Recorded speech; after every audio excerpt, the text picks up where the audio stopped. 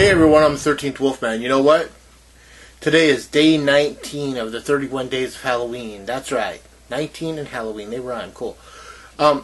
So yesterday I talked to you about a movie that rarely anyone mentions, and that's Devour with Jensen Ackles. And before that it was House of Wax with Jared Padalecki. And before that it was My Bloody Valentine with Jensen Ackles. So guess what's happening today? Yep, that's right. I'm doing Jared Padalecki's second horror film, Friday the 13th, basically the 2009 remake. What can I say about this?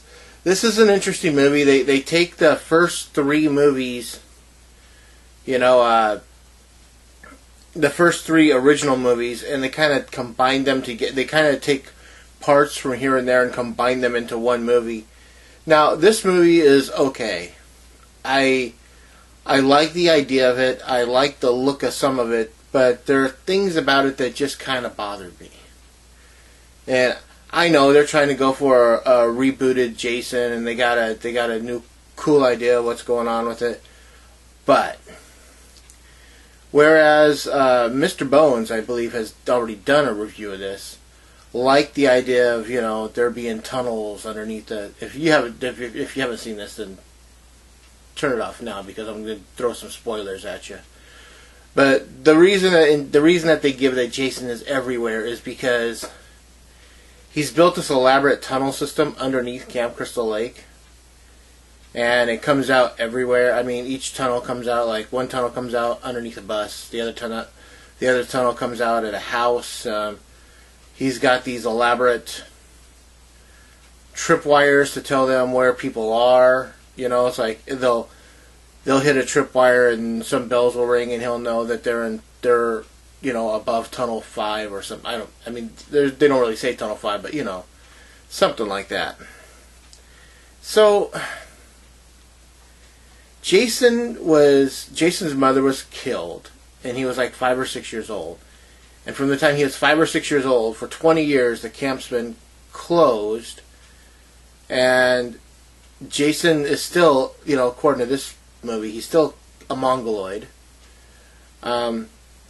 He has spent 20 years digging tunnels and setting up really elaborate tripwires and learning how to string wire to make sure that you have lights down in these tunnels, even though none of it's really reinforced. That was the thing that bugged me. It's like, so he's super intelligent, yet this is what he does. I don't know. It was one thing that kind of bugged me. But that's me overthinking this movie. Now you have Jared Padalecki from Supernatural, who, when this movie came out, it came out in 2009. When Jensen Ackles' My Bloody Valentine came out, it came out in 2009. So they both have movies that came out in 2009, horror films, after they were on Supernatural. And they both have movies that came out in 2005, horror films, before they were on Supernatural. Kind of interesting. Now, here we go. We got another CW star in this movie. Danielle Panabaker, who plays Jenna, is Caitlin Snow from The Flash now.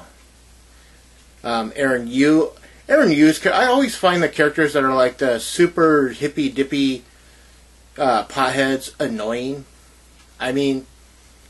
It seems like their whole character is nothing but, hey, it's another pot joke, hey, I'm all about pot. It's like, okay, I get it, you're a bakehead, whatever. But Aaron Yu plays the resident pothead.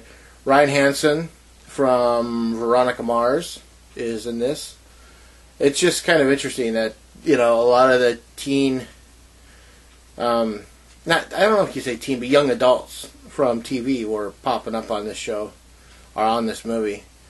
Is it well done? It is, but there's also the other thing that bugged me about this movie is that there was a lot of dark spots where it's filmed super dark and you're not quite sure what's going on.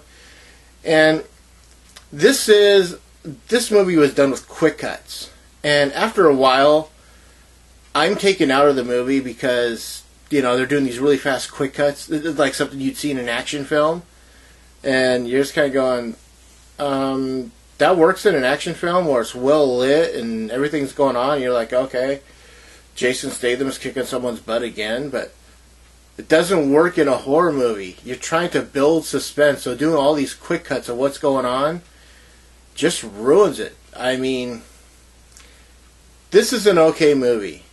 That's just it. It's okay. Is it great? Hell no. Does it belong with the other Friday the 13th movies?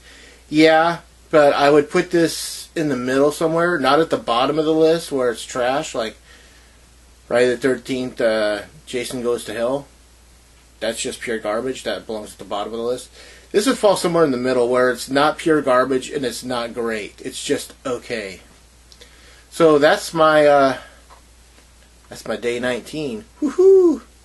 Man, we're just chugging along on these things, you know. Day 19, wow. So watch the slideshow at the end, of course. Check out the people that are also doing their 31 days of horror Halloween, or 31 days half October. And yeah, from that point on, I'm the 13th Wolfman. Of course, I'm on the prowl.